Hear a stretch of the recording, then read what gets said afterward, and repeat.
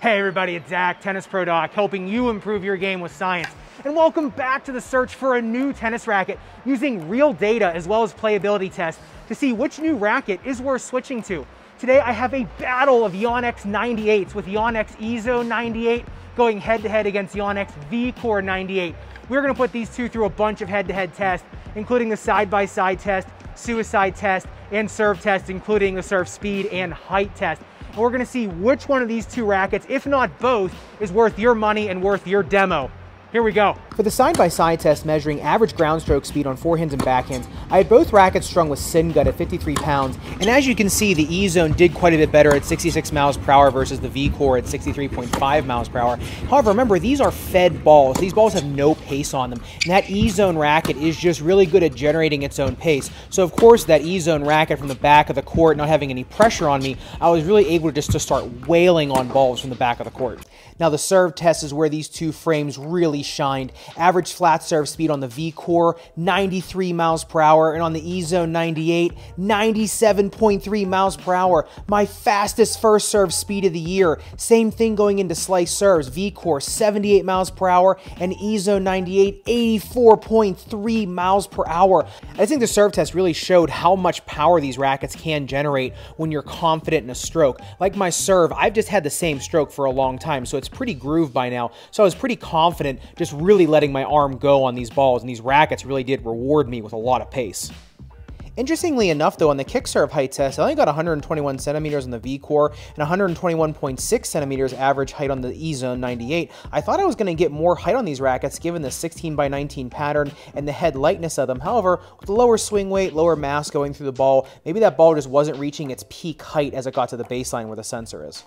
All right, so first up is the Yonex EZONE 98. This comes in at 11.3 ounces strung, 6 points headlight, swing weight 317. So let's see how it does on maneuverability test here with the suicide test. Now with that lower stiffness and swing weight, from the back of the court, I was really able to generate some decent pace. However, as you see me moving forward, I'm really putting a lot of cover on the ball because I'm afraid I'm going to hit it out just because the racket's such a trampoline. Now up at net, I was really having to squeeze pretty hard. However, moving backwards, even with a lower swing weight, this racket was still really coming through the ball and getting me great pace off my back foot. Now even though the VCORE 98 has a higher stiffness rating, it's a few grams heavier, and its swing weight's higher, it was actually much more maneuverable coming up into the forecourt. I felt like I had much more options with this racket, especially up at net. And moving backwards, interestingly enough, with the higher swing weight and heavier racket, it was actually still a little bit harder to generate pace off of my back foot than the EZONE 98. Now on the EZONE 98 play test, I really noticed a couple things. Number one, I was hitting the ball a lot harder than I normally do. Number two, the ball was sailing long a lot more than it usually does on my balls. I really did notice a little bit of a lack of control when I first started playing. However, once I started playing with the racket a couple days, I did notice once I started really paying attention to my racket head speed and really reading my watch, a little more of a buggy whip on my forehand and paying attention to spin, the racket really started responding well to me. My forehands really started cracking. I started getting really nice depth on my slice backhands, and my flat serve really started coming in with some heat. And the EZONE 98 just has so much elasticity in the racket, it just cracks through the ball. It really has a lot of that trampoline effect in it. Now it's also a 16x19 string pattern, so you do have a lot of access to spin. So you just really have to pay attention to your racket head speed, reading your watch, and making sure you're getting a lot of cover on the ball. But just the one glaring thing I noticed with the EZONE that I didn't like was when I was trading pace with people, as the ball started coming over harder and harder, this racket was just harder and harder to control. Eventually, my ball would end up sailing a little bit, whereas on some other rackets, I'd be able to absorb that pace and get it back deep, not just hit the backstop with it. Now up at net, the EZONE 98 is kind of two-faced. I noticed if I was hitting the ball in front of me, really short volley stroke, and I was squeezing the racket at impact, the ball was coming over really nice, crisp, a lot of pace, driving the ball past my opponent before they could really react to it. However, this is not really a touch volley racket for me. I noticed if I try to lay my wrist back, try to get a little more spin, the ball was just going long or was popping up. So I really think if you're trying to hit drive volleys, this is an excellent frame. More touch volleys for me, I just didn't find that I had that control with this racket.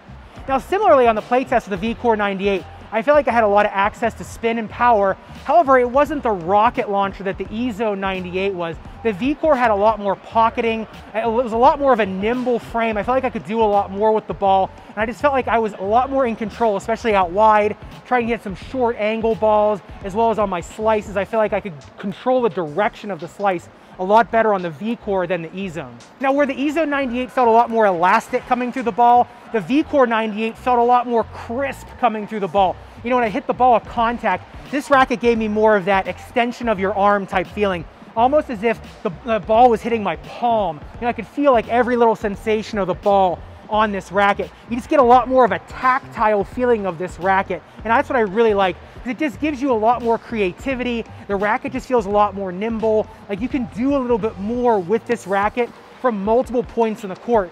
Whereas on the EZONE, I felt like when I was back on the baseline or I was back beyond the baseline, I could really just hit some cannons and try to hit some winners from the back of the court.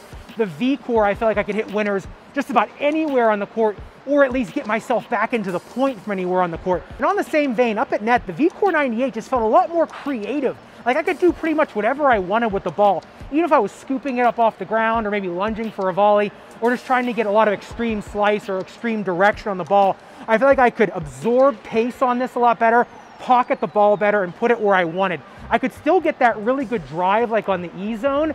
However, this racket just gave me a lot more of that directional control that I like up at net. So for that, I do think, for me, the VCORE was the better feeling racket. The EZONE 98 was just the more forgiving racket. And just a big shout out to my dad at 64 years old, coming off of a knee replacement and rotator cuff surgery, here out of frame, bending the ball around me up at net, really schooling a guy half his age. Now, there are a lot of similarities between these rackets. Number one being the easy access to power, but more importantly, both of them have really easy access to depth, which is really interesting because I haven't noticed that in some other frames I've tried. But in both Yonex, the depth is really easy to get on these rackets, almost to a fault. What's interesting is one of the days I was playtesting these, I ran into someone that plays with the EZONE 98 as well. She was a collegiate player. And I asked her what she thought about the rackets. And almost word for word, she said, you know, I love that they have easy power and I can really push my opponents around. She said, but she almost had to learn how to play a different style with more spin. She wasn't used to having to put that much spin on the ball. She said she liked it when she got used to it. She said it definitely was a different feeling and she definitely had to get used to it over time.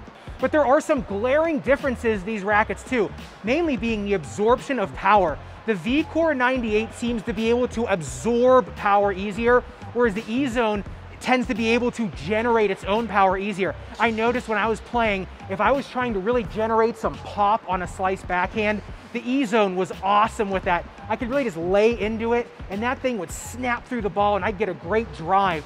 Whereas on the VCORE 98, if I was getting pushed back, maybe on like a two-handed backhand, I was really able to absorb that power and be able to kind of just get it deep, roll it back, get back in the point. Whereas sometimes on the EZONE, if I try to trade power, the ball would just end up flying into the sky.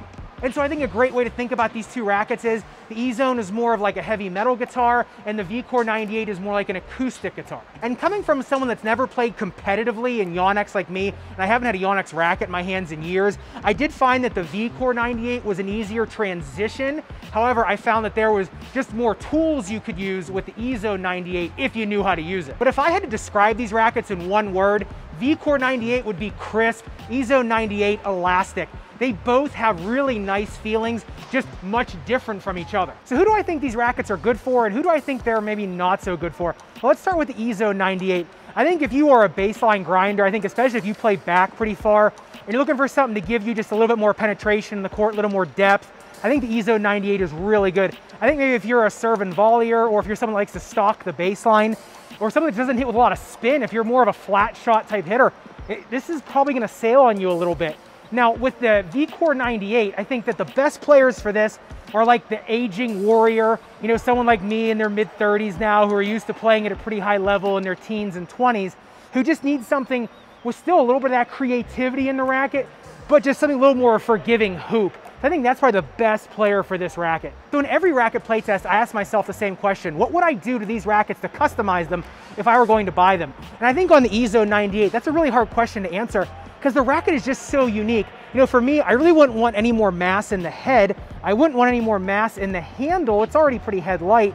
You know, I think if anything, maybe I would inject some silicone. I know that would add some mass in the handle, but just to maybe dampen it a little bit. However, if you're someone that likes that elasticity in the racket, you like that rocket launcher feeling in the racket, you wouldn't want to do that. So this is a pretty hard racket to customize. Now on the VCORE 98, I think I might just add a little bit of mass to the handle, maybe just a little bit to the throat, just to give me a little bit more mass under my palm on this racket. That's pretty much all I would do to this. But once again, pretty unique frame. Now Yonex is one of the biggest selling racket brands right now, so I'd love to know what you think of these two rackets. Have you tried them? Do you play with them? What are your thoughts? Make sure you leave me a comment down below, let me know. All right, until the next racket, shoe, string, ball, whatever else I find to put through the gauntlet, hope you have a great day, great night, wherever in the world you are tuning in from.